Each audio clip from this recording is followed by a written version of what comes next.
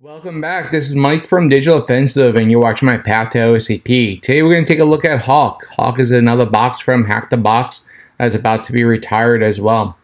Hawk was pretty interesting. There was many different steps to go through and a couple little gotchas along the way if you weren't enumerating properly that might have held you up for a little bit and caused you to doubt your methodologies. So let's go through this box and see where you might have got stuck and how you would go about rooting this box. So first off, we can see that I have my notes up here like I usually do, and we kicked off our initial Nmap scan. I like to use the name of the boxes as you've seen in other videos.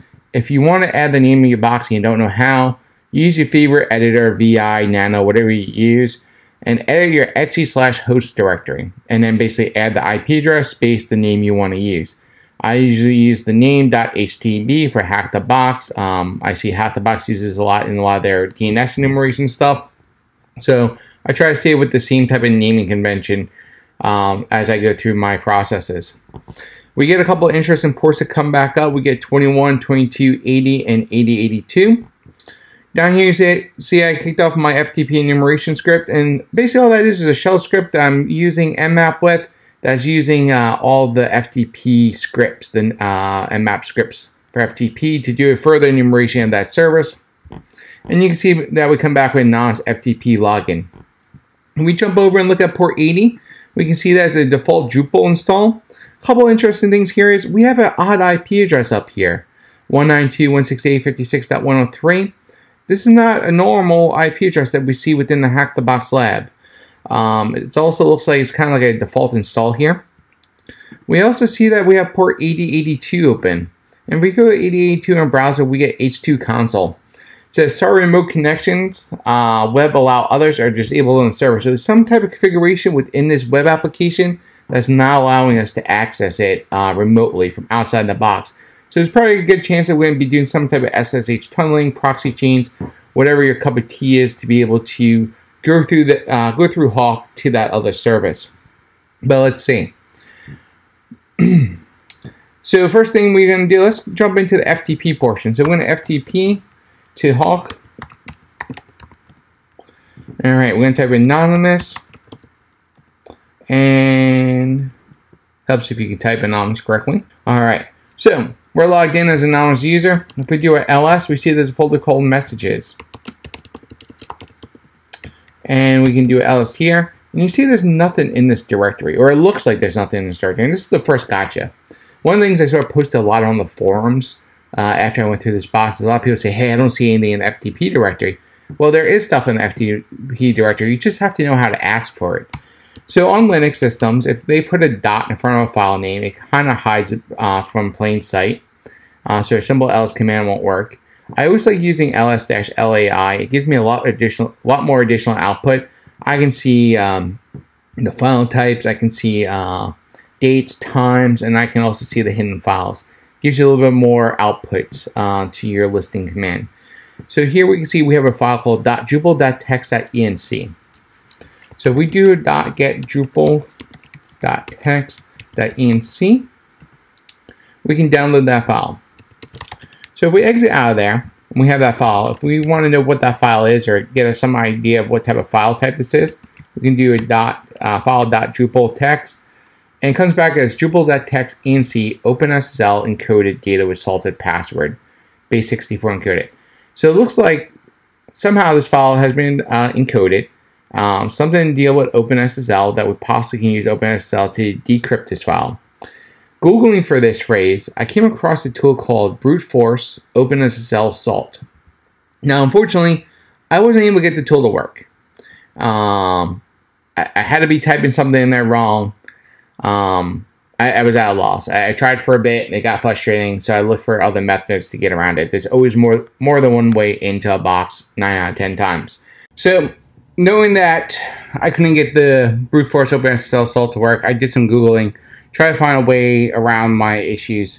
I came across a script by a person named Eric, and so knowing that I need to find a way to decrypt this encoded file, I started searching around for another way to do it since I couldn't get the brute force OpenSSL to work. And I came across a script by Eric Reitz. I'm not sure how you pronounce that. I was Googling around for OpenSSL, ENC, decrypt, salted, a whole bunch of different combination of words. I finally stumbled upon this script. Modification to script, not much. Most of the stuff was already laid out. The one area that I did modify that you can see here right now is I did finally determine to use AES. I figure it was a ENC file, AES encryption. So I did put that in there for it to work. Originally, the code had a way to cycle through all the different cipher suites and try each one against the password list until you came across the correct answer. So when you run this code here, basically it will start outputting a file that looks like this. So let me scroll up here a little bit. So you're going to see it's going to say possible match above, and most of this stuff doesn't make sense. You're going through this, there's nothing. Then you come across an error like this. The following password for the portal. It says, Daniel, the following password for the portal, pencil keyboard scanner 123. Please let us know when the portal is ready. Kind regards, IT department. And then it keeps going through. So at this point in time, I was able to decode the message, and I was able to read it and grab the password pencil keyboard scanner 123. So now that I have the password pencil keyboard scanner 123, I know it's to the portal, and Drupal being a portal, I decided to try logging here. Now it says Daniel, but if we try Daniel doesn't work. See? Now knowing that it's Drupal, we know there's default user admin. So let's try it with admin. Trying with admin, we're able to log into the site. So now we're into the site. The next step of the process here is how do we get a shell on the box? Now we have access to Drupal. What else can we do? Like most content management systems, there's always a way, there's always ways to add modules, different options, different feature sets. And these feature sets and modules can introduce vulnerabilities into the system. One of the feature sets I like in Drupal, but it is also very dangerous in Drupal, is the ability to embed your own PHP code. There's been times in the past where I was like, hey man, I would really love to have this functionality within Drupal, but I can't find a module for that, and I'm not sitting there developing a module, but I can quickly do it in PHP. So first thing we want to do here is we want to go over modules, and we're going to search for PHP. There's a PHP filter. It allows embedded PHP code snippets to be evaluated. So you can embed PHP into your content, and that content will then be rendered as PHP code. So we're going to turn this functionality on.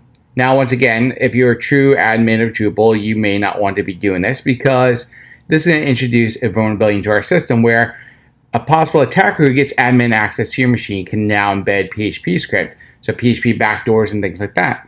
And that's exactly what we're going to do with this. So we're going to save this configuration. Now this configuration is saved, I like to use Pentest Monkey's reverse PHP script whenever I can. It has a lot of functionality. It works pretty well and it's very smooth. So, okay. So the first thing I'm going to do is I'm going to set up a listener. So I'm going to first go to my cd/var/www/html directory. I keep most of my scripts out there, as I said in other videos. Have it in my web root. I can download it quickly to other boxes. I know that I have one out there already called s.php from other challenges. I'm just going to check this, make sure my IP is still the same in this one. One of the benefits of VIP, your IPs don't change often. So 14.2, that is my correct IP. So I'm going to copy this. So that's the whole shell right there. We're going to copy that shell. And you saw in the shell that I have it listening, coming back to me on 443. I say numerous times, use common ports that firewalls are going to allow out by default. If they're not doing application inspection, 9 out of 10 times your traffic's going to be able to get out through the firewall, and you're going to be able to get your shells, get the data, data exfiltration, everything like that. So we're going to set up a netcat listen, netcat-lovp 443, right? So now it's listening. We're going to jump back over to our Drupal application, and we're going to go over to content. Now, you can either add articles or you can add pages, whatever type of content you want to add. So we're going to add content on the top here, and we're just going to create a basic page. The difference between pages and articles. Pages will kind of run across the top of your page, like you can have your about section, your blog section, your store. Those are basically your pages. The content, like the blog posts, are more they show up on like left or right side depending on your formatting. But they're small stories that get stored onto the database, and they're pulled from there. So we're going to call this backdoor. All right, so we call the backdoor. Now we're going to paste our code in here. And I don't think this matters down here. We're just going to call it PHP code. Come down here, hit save. As soon as we save this, you see how the page is not advancing at all? It's just sitting here spinning. That's because as soon as we did this, the page renders this as PHP code. And if we minimize this, we can come over here and we can see that our shell is connected. So at this point, if we type in hostname, you can see that we're on Hawk. And our ID, we're www data, as you can see up here as well. All right, so we're the www data user. At this point, some of the things we can do, right? We can normally download our Linenium scripts or our linProCheck scripts and all those other tools that can automate some enumeration process. Or we can start with some basic enumeration as well. So let's check out a couple of things right off the bat. Let's do a cat/etc password. Okay, in here we see a couple of interesting things. Tomcat user MySQL. Daniel looks like he has /home/Daniel. Looks like he has a Python 3 as his shell. That's the only user I'm seeing on this box. So most likely that's where the user flag is going to be stored. So let's just jump over the home directory and see if that home directory has weak permissions. So we're going to cd to Daniel. And right off the bat, we're able to get into Daniel. There's a user.txt file. Permissions of the user.txt file is world readable. Anyone can read this file. So we're going to cat user.txt. And now we have the user file, user flag. At this point, where do we want to go from here? We know there's a MySQL database running because of the Drupal site. Somehow we have to become Daniel. I would say the easiest way for us to start our next step of enumeration is let's check the database, right? We know the database is running. We know most likely we find credentials for it because somewhere within Drupal it's going to be stored. Normally in Drupal installs, it's installed in the site's default config. So if we go back over to our cd/var/www/html and do an ls here, we can see that inside there is the sites. So if we see these sites, do an ls, we can see there's a default, right? So if we do a cd default ls, and inside here you'll have settings.php. Now we can do cat settings.php and we'll grep for password. And when we grep for the password, we get Drupal for Hawk as a password. So let's do that again for the username.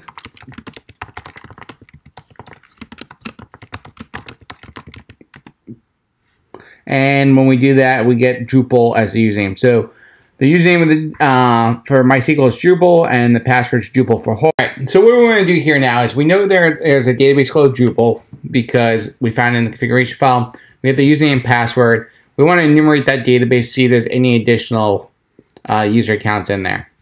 So what we can do here is we're going to send one-line commands over to Drupal. We're going to use MySQL -u, so the specifying the user Drupal, prompt for password, execute the command use Drupal, so we're using the Drupal database, and show the tables within the database. So here we're going to enter our command Drupal for Hawk. We're going to get a list of all the tables here. The one we're interested in is users.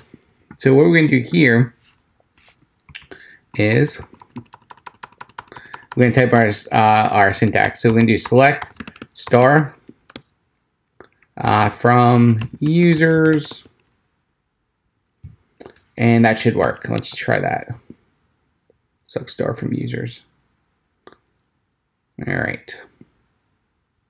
So we should be able to list everything that's in users. Drupal for Hawk. All right. So in here we have an admin with the password. So there's only one account, and we already know that password because that's how we logged in. That was the pencil password. So we know that's not going to work, and there's only one user here. Now, if you continue enumeration inside MySQL, you're going to realize there's only a couple of default databases, and none of them have what you're looking for. I just wanted to show you the step, even though this is not the path through, to show you how you can use other tools for enumeration and be able to dig in via command line. And just your whole thought process as you're going through this to build your methodology for other boxes. So knowing that doesn't work, what we can do is we do have that Drupal for Hawk password. We know it's we know the user Daniel. Why don't we just try using that username and password combo? Because we know there's SSH, right? So let's do SSH Daniel at hawk.htb. Yes. And then we're going to type in Drupal for Hawk. And lo and behold, it works. So, remember what we saw earlier, right? We saw that hit a Python 3 shell. So how are we going to do anything here, right? Because we're kind of stuck in a Python interpreter right now. The easiest way to continue on to this is to use a Python, to launch a shell with Python. Okay, so the easiest way to do this is we're going to launch a terminal. So we're going to use Python to beat Python. So we're going to import pty, and then we're going to spawn bin/bash. And lo and behold, we're now Daniel with a standard shell. So what can we do as Daniel with a normal shell? We can check for a sudo. Sorry, user Daniel may not run any sudo. So you can't run sudo, but we have a standard shell. What is the next step here? So we have a full shell on Daniel now. How do we go from Daniel to root? That is the question. So far we enumerated port 21. We enumerated port 22. Well, we're using 22 for SSH. We enumerated port 80, and that's how we got our initial web shell. We kind of checked out port 8082, but we really couldn't do much with it because it's blocking external connections. So one of the things we could look at doing with Daniel is we can set up a reverse tunnel where basically we can go from our local loopback address to a local port and have that traffic go back through this SSH session we currently have with Daniel to access port 8082 on the local machine. And to do that, we're going to use SSH. So we come on my notes. I'm going to grab the syntax directly from here, and I'm going to explain to you exactly what we're doing.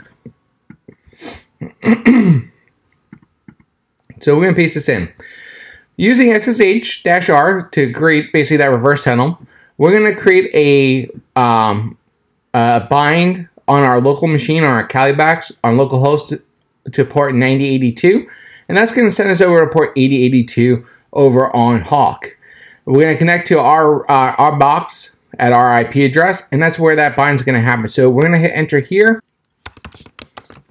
Okay, now that we entered our password, we're logged in here. If we do a netstat-an pipe grep listen, and we scroll up here, you can now see that connection 127.0.0.1 to port 9082.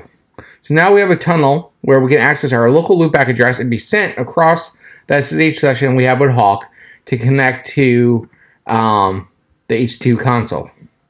So if we come over here and we hit enter, you can see that we're connected. We're on 127.0.0.1, 9082. And we have somewhat of a GUI here. Now the thing is, we don't have the SA password. So what do we need to do? The attack vectors that are available out there require us to have full access to be able to do this. One of the sites you can get some more information about how to attack the H2 console here is if you come over to Gambler. It's a GitHub site. The user is Gambler.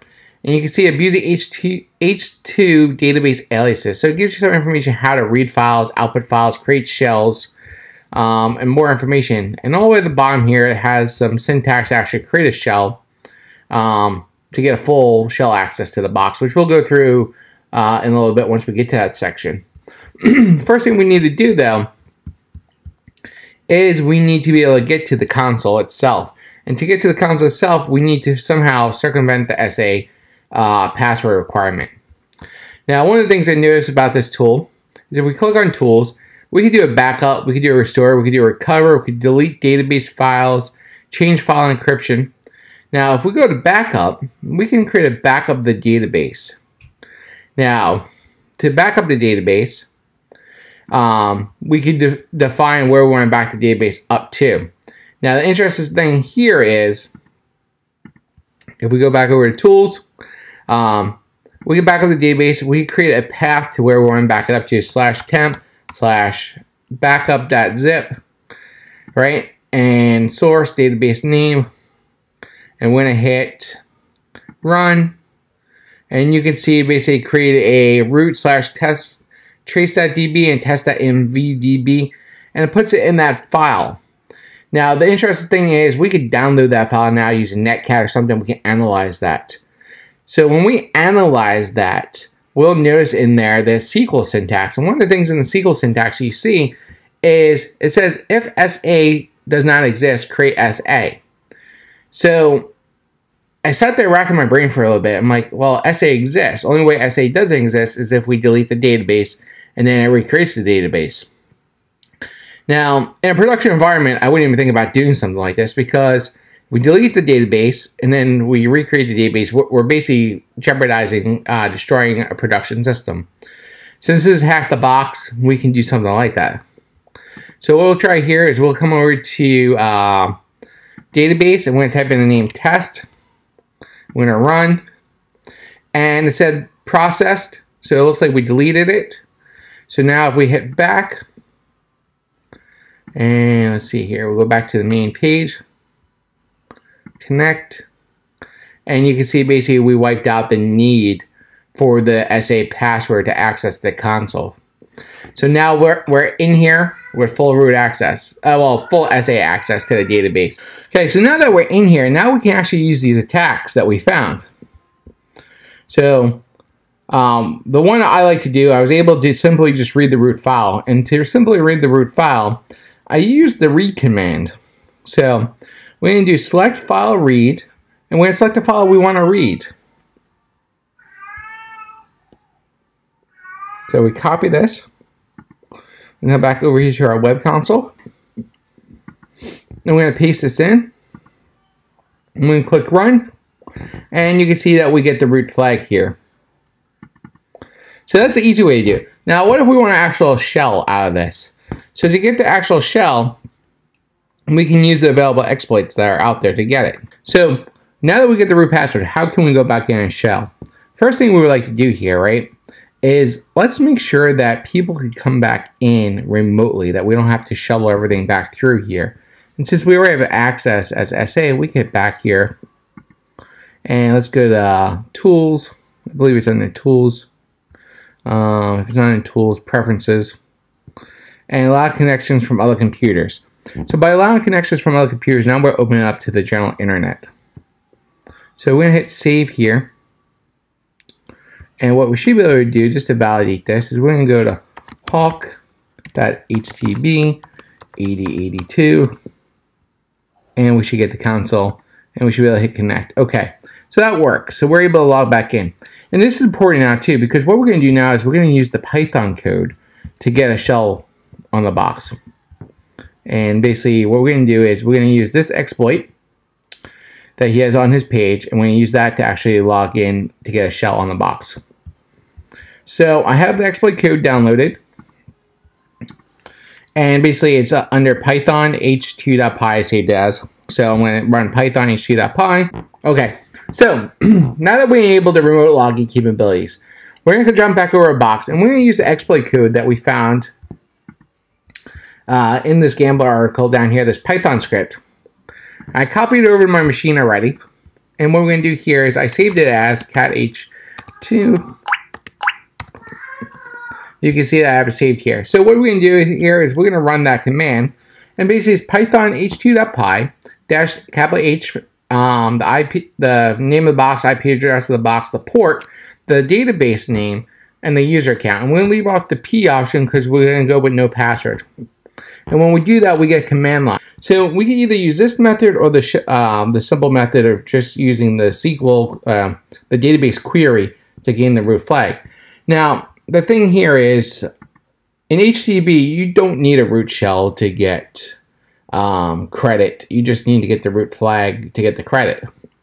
So in the OSCP, you probably would want to go the route of actually going the route again that shell and taking screenshots, running system commands. There's many other options out there for different exploit code. If you go to exploit DB, there was tons of articles out there about how to exploit H2 and get shells on that. Once again, if you like these videos, make sure you subscribe to my channel, comment, like the videos, click on the bell to get notified when I post new material. Give you guys a little heads up, I am currently working on my own vulnerable VM that I plan to release. I'm going to try to submit it to Hack the Box. If Hack the Box doesn't accept it for any reason, one reason or the other, I'll probably just put it out on Vuln Hub just so people can try. I gotta say, creating a vulnerable VM is much harder than one would think.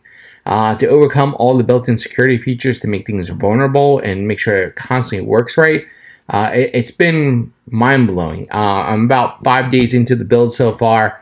Every time I get something working, something else stops working. So I'll continue to give you guys updates as I release new videos. Make sure you guys check out some of my Amazon links. Thank you to those who have placed orders. It's an affiliate program. I do make a commission off of them. For those who have ordered, thank you very much. The money goes to help keeping this channel running. Make sure you share the link with your friends. The more people subscribe, the more videos I'll get out the door. Once again, thanks for watching, and look forward to seeing you at the next video.